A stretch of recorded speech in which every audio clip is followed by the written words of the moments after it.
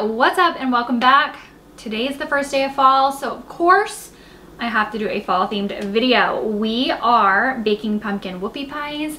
We are making a soup. 'Tis the season for some cozy, warm, and delicious homemade soups. And also decorating. I have like 2 pumpkins and a candle, but we are decorating nonetheless, and a little bit of cleaning. I want to head down to my one of my local stores around here has a bunch of pumpkins and mums, and I want to decorate the front step for fall. So yeah, I hope you guys enjoy this video.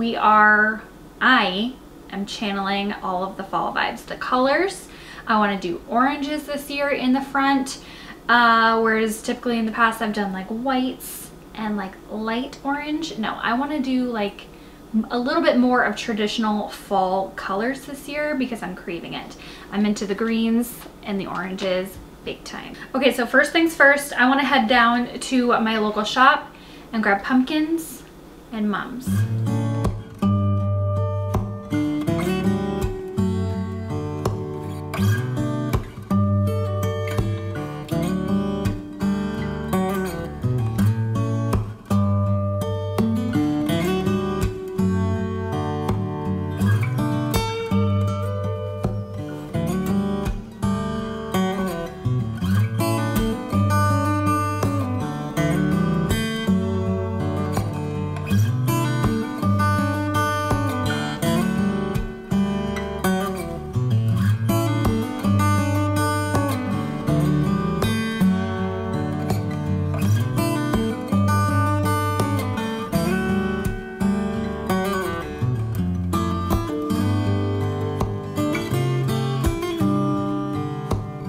This is the pumpkin and mums situation that I am working with. So I decided to grab these 2 here. I think these are called like autumn bronze. No idea what color they're actually going to look like. They had so many different variations. But I decided to grab the ones that were not in bloom yet because I want them to last through October. And then the whites tend to bloom super early. And so I grabbed 2 of these that still had some blooms that were not open, but enough to at least make it, you know, look put together since some of the blooms are out. And then these are the pumpkins that I grabbed. So I wanted to do, like I said, a little bit more of some oranges and throw in some whites and greens just for some texture and variation. And I think this will look more traditional, but also a little bit more mature, I don't know, a little bit more stylish since we have a bunch of different color variations. I am super pumped. I love this season. I love mums. I love pumpkins. I love decorating with these colors, like I've said a million times. And I did grab my little checkered doormat. I got this from Target years ago, but they've had it every year. If they have it again, I will definitely link it down below. I think it was only $12 when I got it. And so this is going to go on my doorstep as well. I have to go ahead and clean it though because it's been raining and just super yucky. So I want to go ahead and just scrub that off, and it's going to rain tomorrow anyway, so it's not really going to dry. So I also want to move this fern into my house, but I think I have to move it into the garage first to get like any bugs out of it, because I'm sure there are tons of bugs living in there.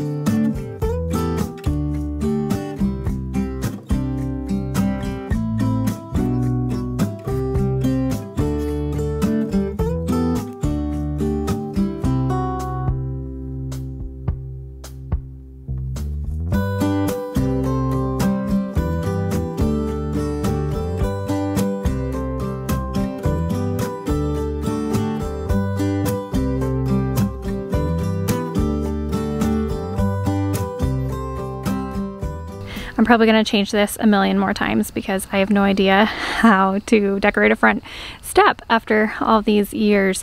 So trial and error, I just kind of move things around and see what like looks good to me. I don't know what the rules are. I don't want it to be too symmetrical, but I think over here needs a little something else. I don't know. I decided to put this on the striped side. I usually have it on the checkered side, and then I have another one that says hello there pumpkin or hello pumpkin, but that one unfortunately I had to throw away. I had that made off of Etsy, but it only lasted a couple years because it is so wet, as you can see, with the rain and whatnot, and it just got ruined. So this is all that I have, and it's fine. It's fine. I'm unsatisfied, but it's fine. I think once the flowers are in bloom, it will look a whole lot better and a little bit more put together. That's what I'm hoping. I think maybe this is out of place. You guys let me know in the comments. You're probably way better at decorating than I am.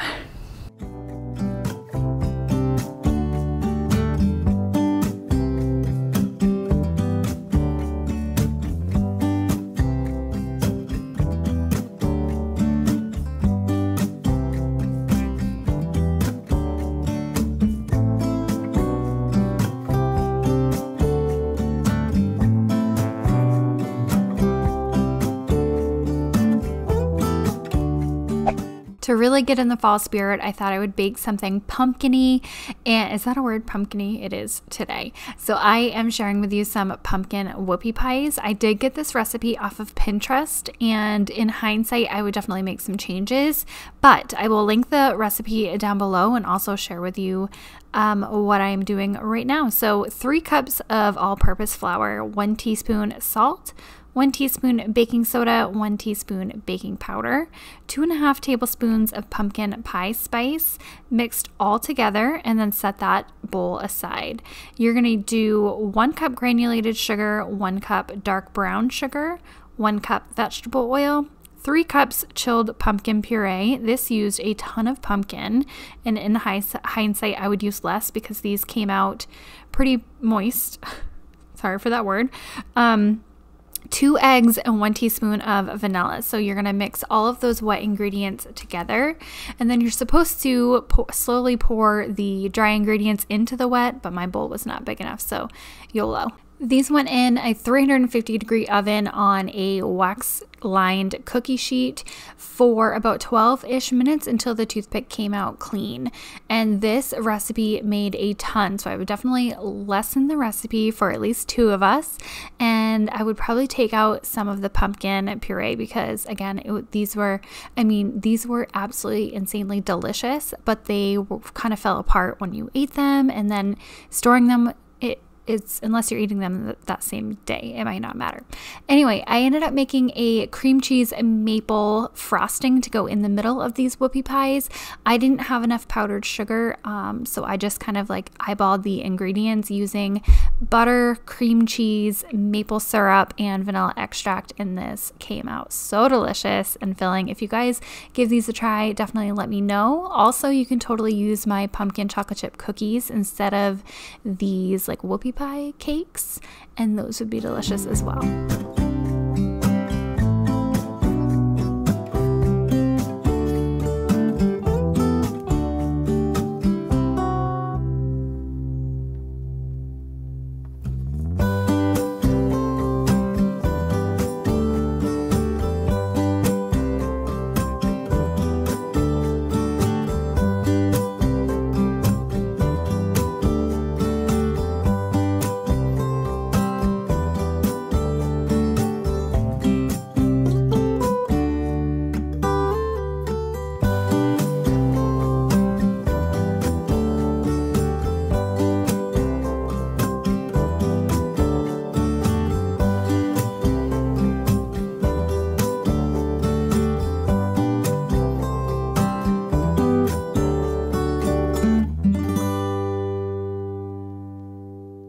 So next up, I was putting out whatever little decorations I had on my coffee table, on my entryway, and on the stove. I had a few pumpkins and candles, and then as well as this, a little faux floral arrangement that I got from Target last year. They have very similar ones kind of every year in different color tones and patterns. I did get this beautiful blanket from Target, and I absolutely love this color. So I did drape it over the side of my couch. I keep playing around with it. I'm not one to just place it and know exactly where I want it and what looks good automatically. I kind of like fiddle around with things until I'm happy with them. And yeah, I absolutely love this color of the blanket. They do have a beautiful marigold version of it, and I think that one's gorgeous as well.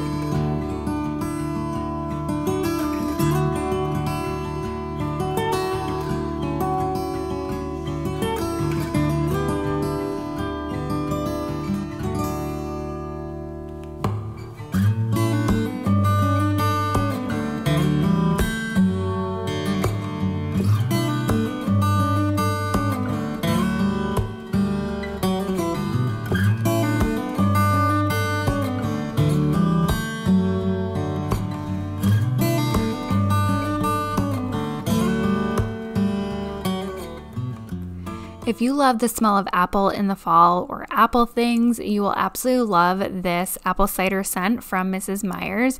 It's an all-purpose cleaner. They always come out with seasonal scents, and I just love the apple cider. It brings me right back to my childhood because I remember my mom and my friends' parents always burning apple candles, especially in the fall, and it just felt so cozy, and it brings me right back to those cozy feelings. So I go ahead and I clean all the surfaces and add just little touches around the house here and there. I'm switching out the hand soap for a more seasonal scent that I bought at Target. I think this one was like vanilla and orange citrus smell with some clove in there, and adding like little pumpkins here and there. I do have plans on adding little Halloween accents to Sydney's playroom, and she's so excited for it. I'm going to wait a couple more days to do that because I ran out of time today. I wanted to go ahead and share with you guys a roasted tomato basil soup recipe for dinner. It was absolutely delicious and it's so easy. I love making homemade soups in the fall, and definitely let me know if you guys try any of these recipes. Tag me on Instagram. I'm Chic Mama over there as well, and I will have the recipes linked in the description box below as well. So for this roasted tomato basil soup, the first thing that you're going to want to do is roast those tomatoes. Preheat your oven to 375 degrees. And I used 9 Roma tomatoes, cut them in half. You're gonna put them on a cookie sheet lined with either like wax paper or aluminum foil, and then drizzle it with olive oil, sprinkle with salt and pepper. You're gonna roast those for about an hour. Roasting the tomatoes really brings out the tomato flavor, brightens it up, and definitely adds a little bit of sweetness. This is a very acidic because it is purely tomatoes, a very acidic soup, so just be warned for that. In a sauce pot, you are going to use 2 tablespoons of oil, or you can use butter if you prefer, over medium-high heat. Then add some onion.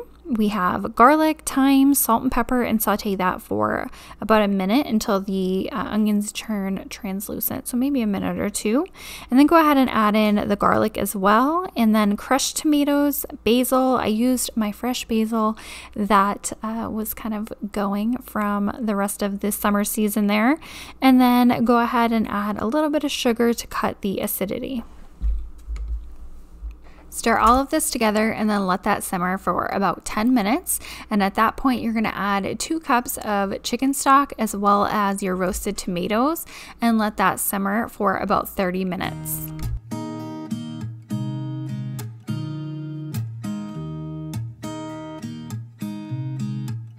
There's a new day that will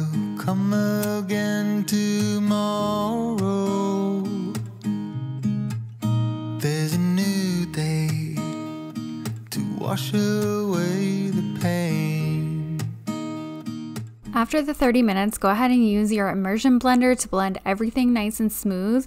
You can also use a food processor or a blender, but be super careful and do this in small batches if you are using hot liquids in something like a blender, because the lid will pop off and explode and make a huge mess. Then go ahead and remove it from the heat and add your cream. So you're going to add about 2/3 cup of heavy cream, mix that all in, and then you can serve it topped with some Parmesan cheese, maybe add a little sour cream, crackers, and Sydney and I just absolutely loved this. Served this with some pumpkin seed bread with some butter, and it was just so decadent and filling, and I definitely had 2 bowls, and then I had acid reflux, so there's that, but it was delicious. There's a new day to take away your sorrow, and the old ways get washed out by the rain.